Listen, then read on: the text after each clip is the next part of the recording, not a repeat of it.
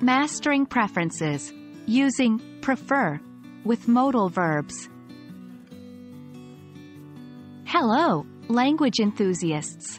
Welcome back to our series on modal verbs.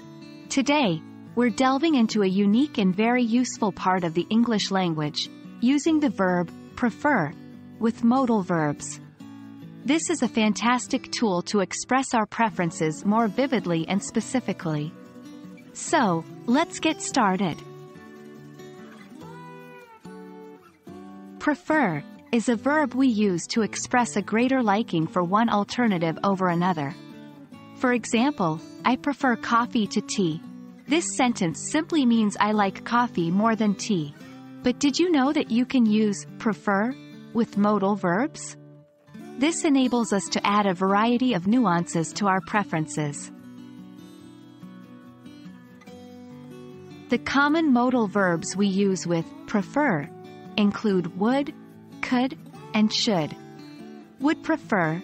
We often use would prefer to talk about a specific moment or situation, not general time. For example, I would prefer to stay home tonight. In this case, the speaker prefers staying home just for tonight. Not always. Could prefer is less common and generally used to speculate about what someone else may prefer. For example, she could prefer going to the park instead of the mall. Should prefer is also less commonly used and is typically seen in a more formal or old-fashioned context, indicating what would be better or more appropriate to prefer. For example, one should prefer honesty over deceit. Questions. We can also use prefer with modal verbs to ask about preferences. For example, would you prefer tea or coffee? Negative forms.